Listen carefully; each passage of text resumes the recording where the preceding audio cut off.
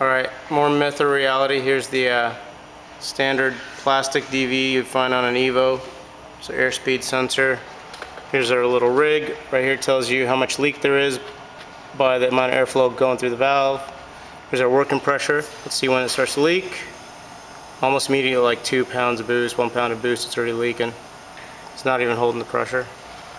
We didn't change anything on the regulator. We were able to make like 26 pounds before. And this thing's not going to go more than like 20 pounds. And this is at room temperature too. Under working temp, under hood temp, and charge temp, this thing leaks even worse.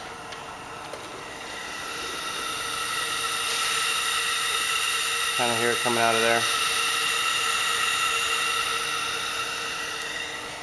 And this is a low flow air compressor, so it doesn't exactly pump out that much volume, so once it starts to leak, it can't really make the pressure. It's able to hold 21 pounds, like 180 feet per minute of air leak.